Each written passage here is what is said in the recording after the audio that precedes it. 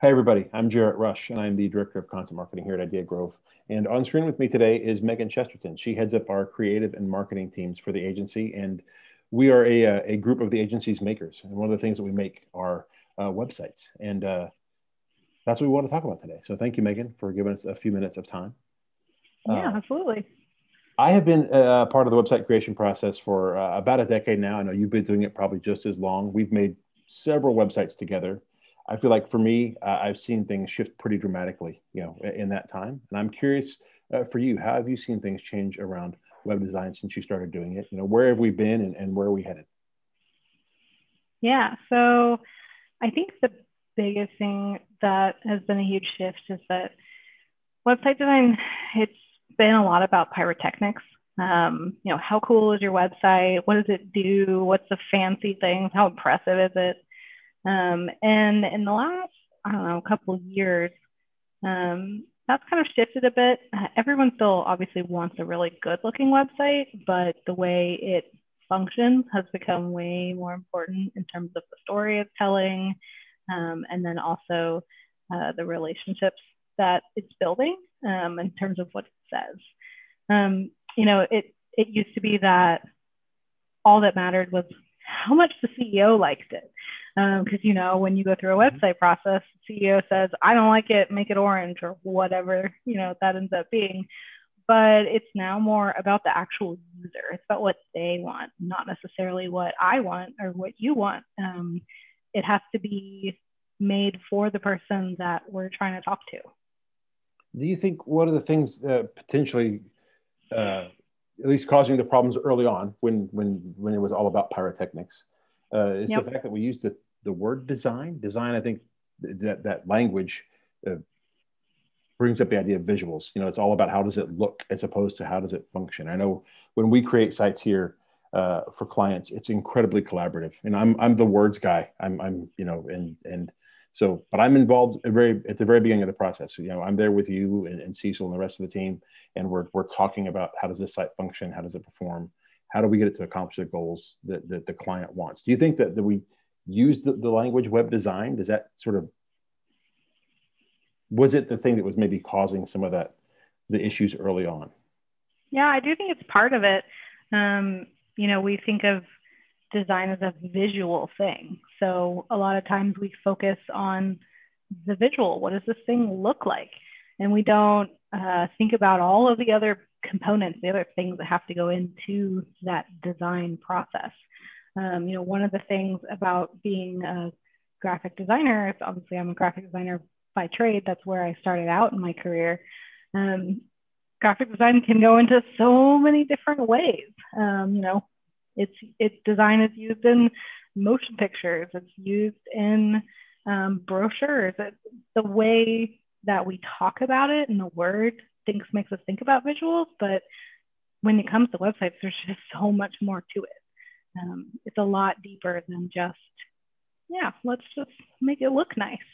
And I think that's something that most of the industry, just all industries, are starting to figure out. So getting a little more specific there, what are the things that people getting? What are some of the things that people are getting right currently with this shift, and then what are some things that they're getting wrong?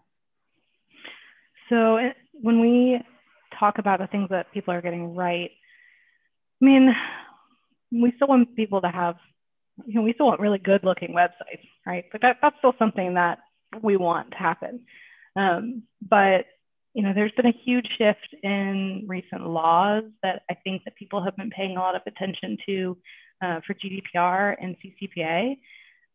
So, for the most part, people have seen those and they've said, oh yeah, we need to do that because we need to follow these protocols. But what they're getting wrong is they're not understanding the reasons behind why they need to do that and kind of the deeper side of creating a website that is secure and that has, it's only asking for the amount of information that you need and also keeping that information safe.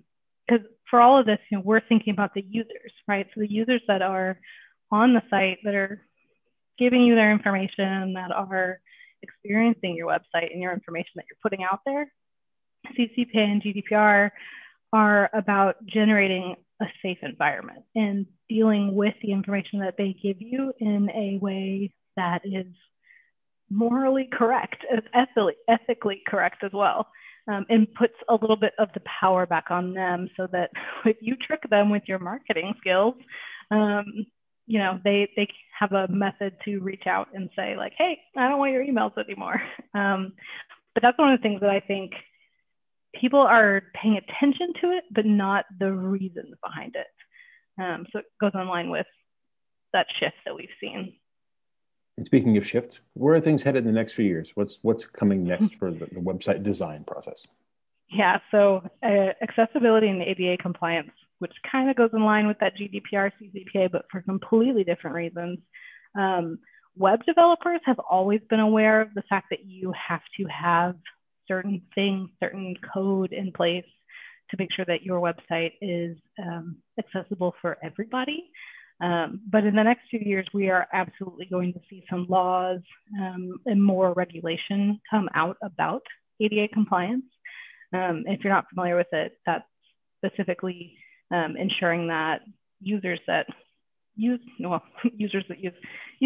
to use your website through things like screen readers, maybe they only use a keyboard, maybe they only use a mouse, just for different reasons, different disabilities, color blindness, all those different things, making sure that they can all use your site just the same as an able-bodied person could. So that's one huge thing that I'm expecting to drop at any point. And everyone's going to be scrambling to go, oh no, we got to figure this out, because it's a huge undertaking. Mm-hmm. The other thing, most people are already aware of this, but Google has rolled out their Core Web Vitals just over the past year. And I think it's actually May. I could be wrong about that. You might want to double check my dates. But in May, those are going to start becoming part of how your website is actually showing up in rankings on Google. So how fast your website loads and how fast your content is about to also become incredibly important. So if you are doing all of those pyrotechnics and doing a whole lot of crazy things on your site, then it's not loading well, it's gonna start to hurt you. One of the things we believe as an agency is that you build your business by building trust. And we think that really extends to everything that you do. And that includes the website creation process. And without the website creation process, the website, like your website has to build trust. But as you're designing a website, what does trust in your web design look like? How is it different from what most people are used to right now? Well, it doesn't necessarily look a certain way. When we talk about trust-centered website design, the definition of it, it's exactly what it sounds like. It is creating an online experience that is specifically organized to build trust with an audience.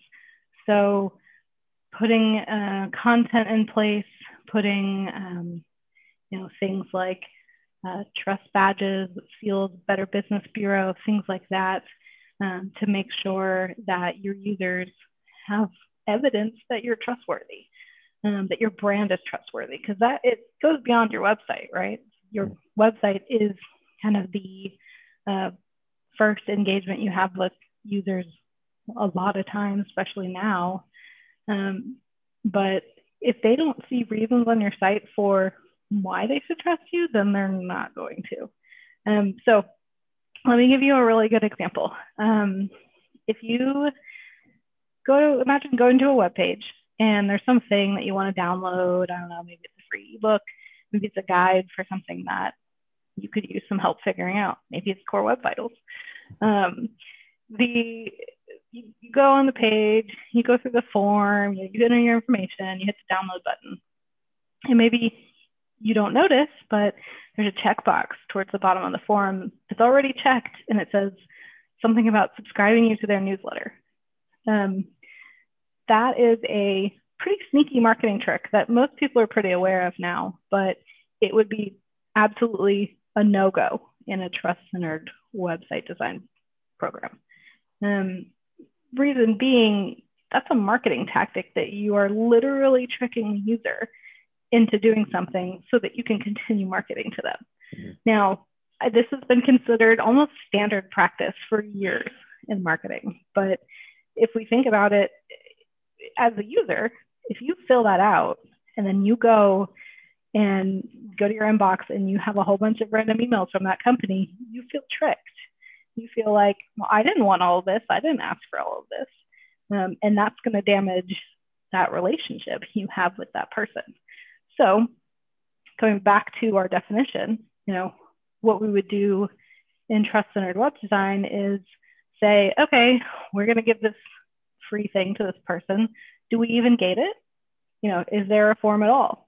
We want to think through what that user is looking for and make sure that whatever actions we ask them to do, whatever information we put on the page is going to give them a really positive experience so that they feel like they knew what they were getting.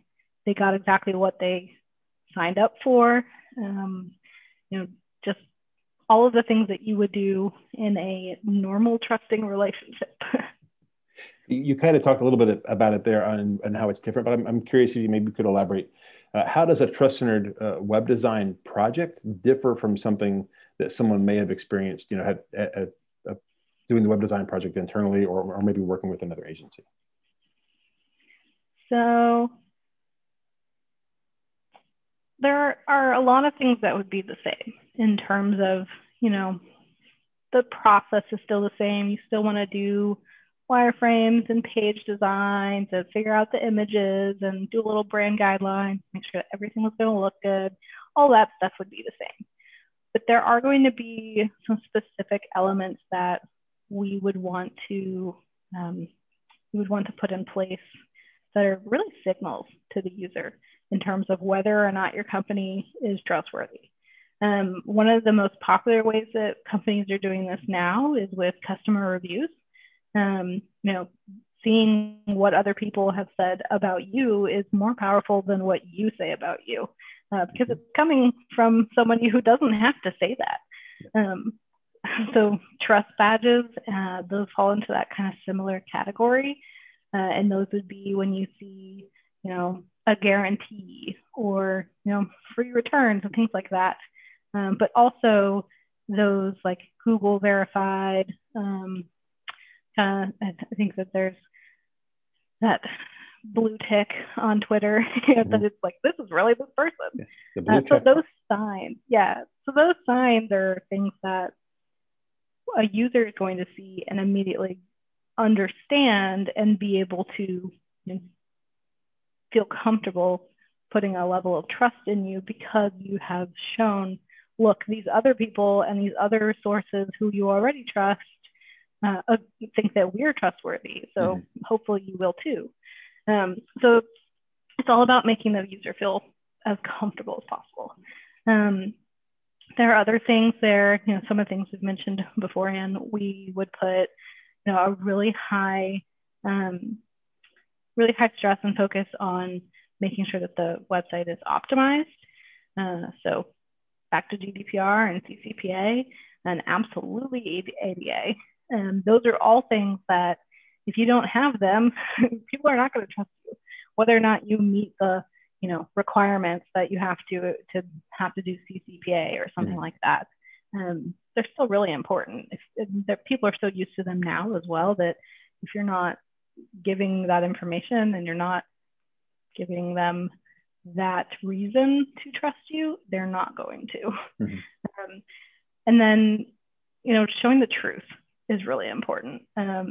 For many years now, a very long time, companies have gotten to the point where they go, maybe stock images aren't the best. Maybe we should show who our actual people are. One of my favorite things that businesses will do these days, especially if they're in some kind of service industry, is show an actual picture of a support person on their team. So like GoDaddy, for example, when you go to reach out to support, they show a picture of some lady who works in their support place, and they tell you like where she is. She's there smiling, and you're like, I'm going to go talk to Mary or whatever her name is. And so things like that are really nice. They put, more substance behind a company instead of just this screen that you're looking at. But, showing real people and telling real stories, and then just doing anything you can to foster real conversations on a website is going to be incredibly helpful in terms of gaining that support and the trust of those people. Oh my God, I promised I would take only a little bit of your time, and I think we've taken about 10 minutes. And so thank you so much for answering my questions. I really appreciate it. You gave us a lot of great information and things to think about. Awesome. Thanks, Jarrett. All right, bye.